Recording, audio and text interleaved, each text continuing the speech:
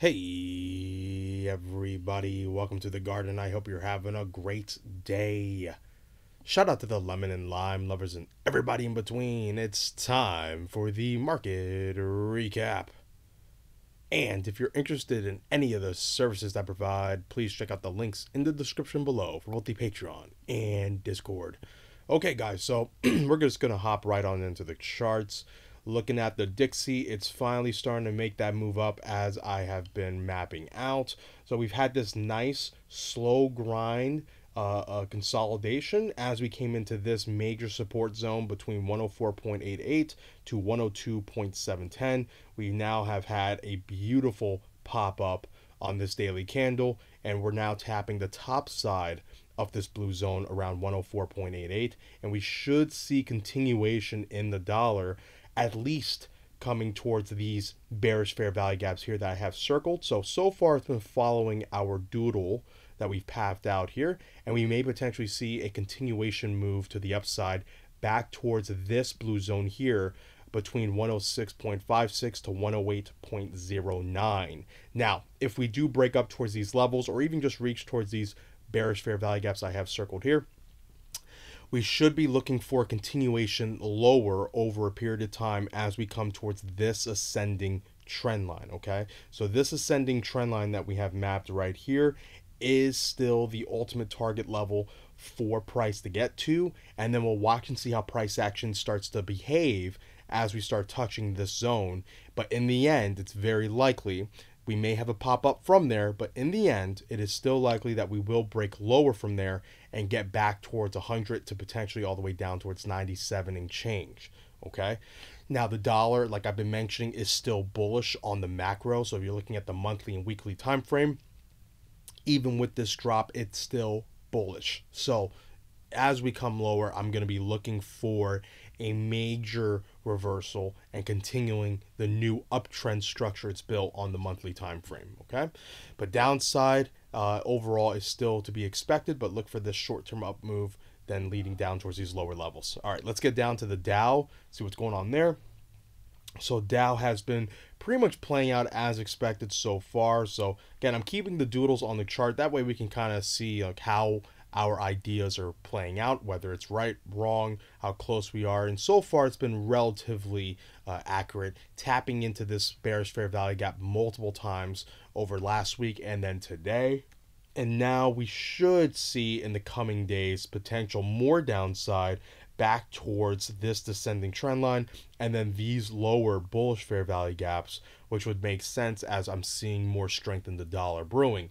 So we want to see the Dow inverse to that, pulling back, and it should be a bullish pullback because I don't expect the dollar to have a massive move up, at least not past 109, 110. That should be around the max zone.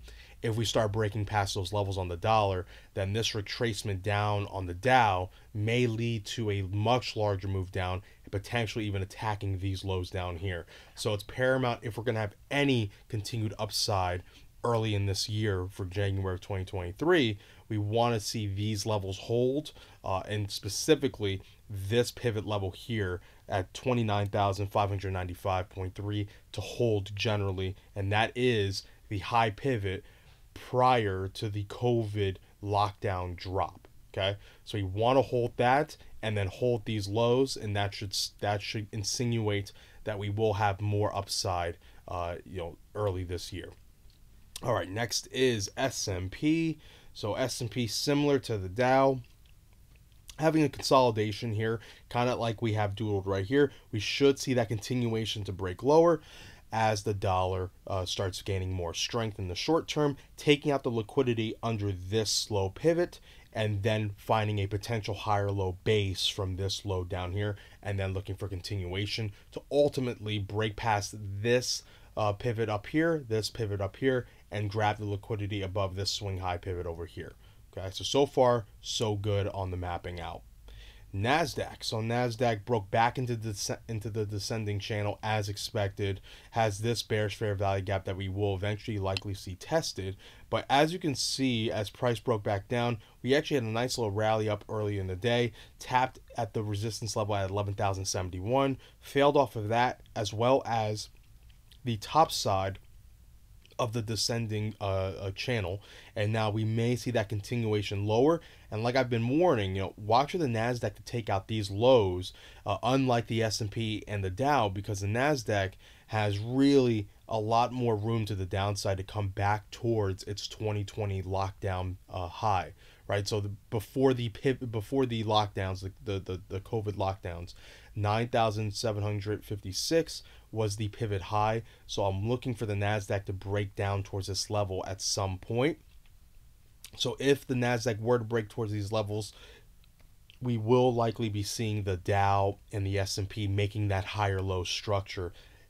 So it's okay if the Nasdaq takes out its lows, because it's been lacking percentage wise to the downside. It's been really underperforming the selling. Okay, it has not been following the Dow and the S&P as closely as it should. So this will be likely the time where it starts catching up, in my opinion. All right, next is oil. Oil having a nice sell-off today. Not surprising as the dollar strengthens, but in my opinion, oil still bullish. Bouncing off this major monthly level here, this descending trend line. Look for it to come back down and likely make a higher low structure. Now, it could potentially come lower and come back down towards this descending trend line, trading down to it, because as I've said in the past as well, the main levels to watch out for are 85, 75, and then $60. Now, these are bullish levels to watch for oil to get to and then have a massive continuation higher. Okay, so we may be making our way back down, trailing this monthly structure, the low side of it, coming down towards 60, but nothing has changed on the macro for oil. It's still extremely likely that we will see a spike in demand and the oil prices will fly. Now, what's most probable here is that we do break down and then we hold a higher low structure here from this low here. Okay, that is what I'm seeing potentially forming here, just to try and get enough fuel to challenge the higher fair value gaps over here. Now this one we can take away, this bearish fair value gap, because it's been filled. Now we're going to be looking for this one and this one to eventually be challenged. Okay, so next is gold and silver. So gold and silver. Gold is, it's been very impressive watching it. Still in the rising wedge structure, came back up towards the top of it and it's been testing it out. We'll see if we can get that impulse to break up higher. Now the probabilities are still to the downside, but you can't deny what you're seeing here. This is very, very powerful looking out of gold.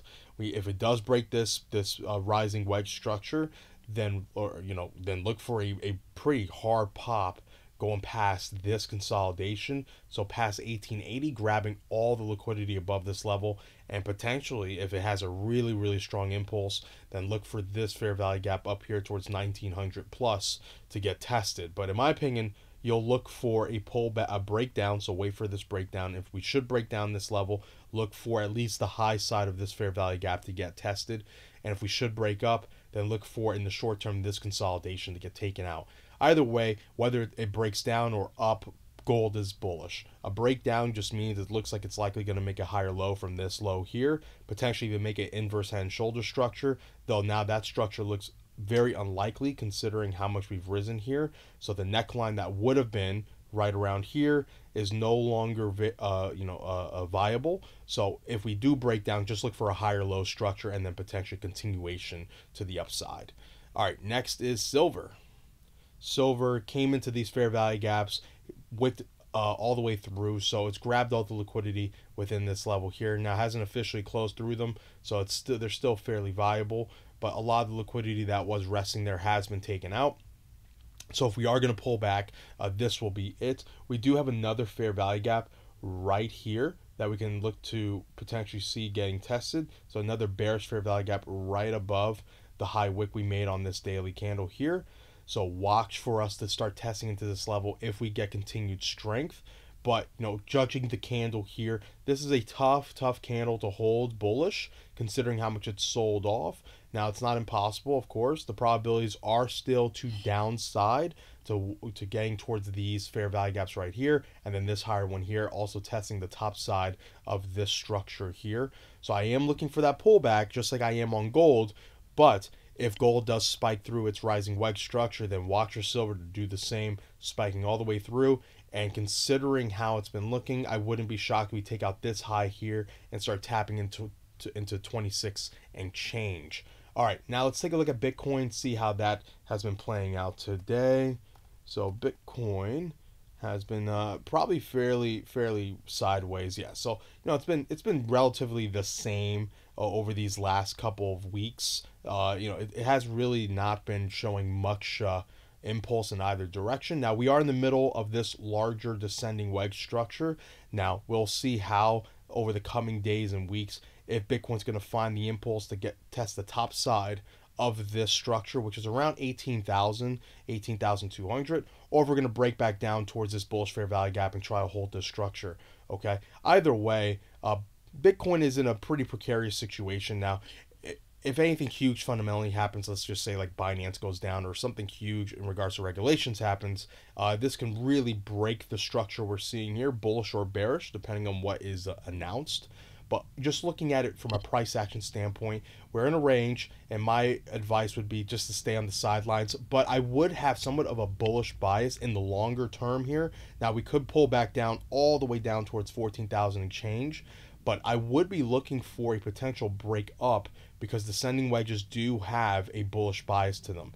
Now, this break up will lead to, in my opinion, a really nice rally should it actually validate, but remember, it's just a rally, a bear market rally. Okay, it's not going to, it's very unlikely to lead to new all-time highs. It's more likely just to grab the imbalances that we have here. So you have the imbalance here, and potentially if we have a really big rally all the way up here. So there's a lot of liquidity within these imbalances here that I would look for Bitcoin to look to target, okay, if we should break this wedge. Now, if we were to break this wedge bullish, what would be the measured move? So we'll go from the high down to the low. Let's see what the measured move would be, and we'll see if it coincides with any levels that potentially are formed here. So let's say it breaks up from around here, so around this high here. So within a couple weeks, we'll say it broke through around here.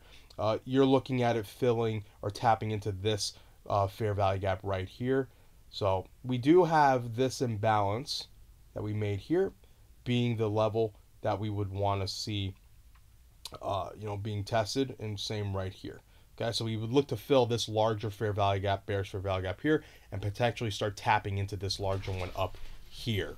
Okay, so there is some upside targets for Bitcoin if it should break this wedge. Here's our measured move area, and even if we were to stall and come all the way down towards here, we're looking at this larger fair value gap being the ultimate measured move for Bitcoin to reach, which is anywhere from, depending on how long it takes should we break to the upside, it could be anywhere from about 23,000 to as high as about 26,000, 27,000 almost. Okay, so I am looking for Bitcoin to be somewhat bullish, but we will have to continuously wait and see how this range within this larger descending wedge structure plays out. And if we were to break down, I mean, then we're looking at the 12s and 10K level. So we do have this here, and take a look at this. If the full measured move were to happen to the downside, depending on where it happened, you're looking for a move down towards about 7,000 to 6,500. Now, I'm not calling for that to happen, but if it were to break down, that would be the general zone that we would be looking for. Okay, so it's very important, at least for the bulls, if they want to try and get a nice bear market rally, that they break this structure bullish. If it doesn't, then look for some serious selling going down sub 10,000. Okay, all right, everyone, that is it. That is it for this market recap. Remember, if you have any questions, ask me on the Discord or leave a comment. If you enjoy the content, make sure to give me a like, a share, subscribe. I really appreciate all that. And if you're interested in any of those services, like I mentioned, whether it's the tutoring service, the swing trade service, or the day trading room service, make sure to check out that Patreon link. You can get all the details through there. And also check out the video I just posted. I'll leave the link to it in the description. It's the report card for the Lemon Garden, pretty much for Q4 of 2022, and also just going over the year performance. We absolutely killed it, 1,400+% in stock profit swing trades, and then also 700+% in swing trades for crypto. So if you're interested in kind of participating in that, make sure to check out the swing trade service. It's only $15 a month. All right, everyone, remember, be patient, be vigilant, and be nimble. I love you guys. Take care.